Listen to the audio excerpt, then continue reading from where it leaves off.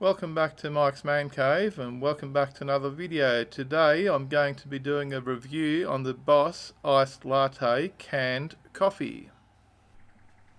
Here we go, we've got the Boss Iced Latte canned coffee. Now this comes directly from Japan. They're a little bit odd. It's got 237 milliliters in this can.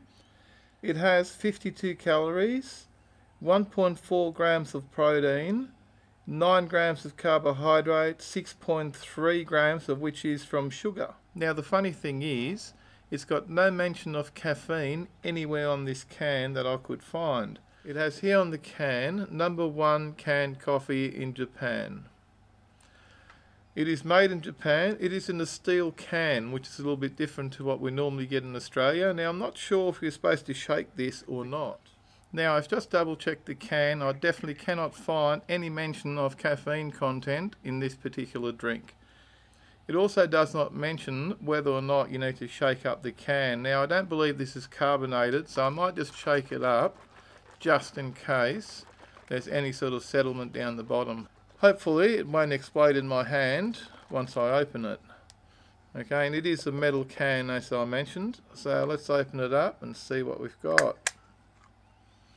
Okay, after shaking it, there was no spraying of contents everywhere, so it's definitely not carbonated. It smells a bit weird, to be honest. It's got a coffee smell to it, but it actually smells like burnt coffee, to be honest. Yeah, it smells to me like the coffee's been burned.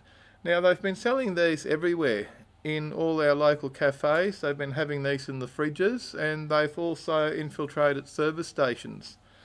So I've seen quite a few of these. They're not cheap. They sell for around the $4 mark for the can. So they're not really a bargain, but let's see what it's like.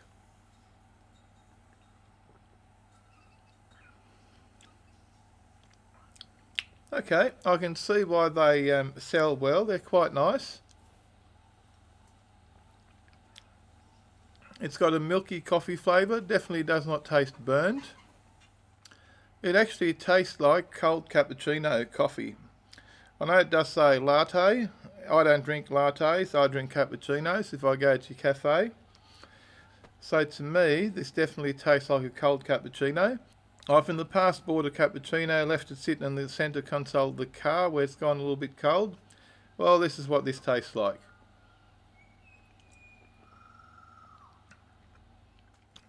The sweetness is about right. It's not overly sweet. It's pretty much spot on. I can see why these sell reasonably well. And they could go well on a hot day. I just wish they told me how much caffeine was in the can. It's a bit weird that a coffee drink does not tell you any caffeine content. And yes, this is a good little coffee drink to have on a hot day.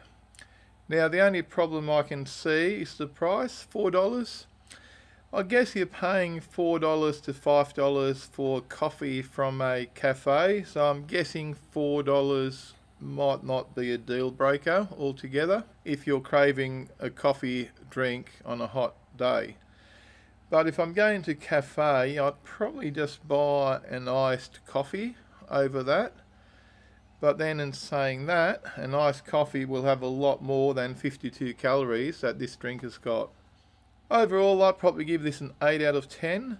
For value, probably a 7. You know, I mean, $4, it's probably a little bit much.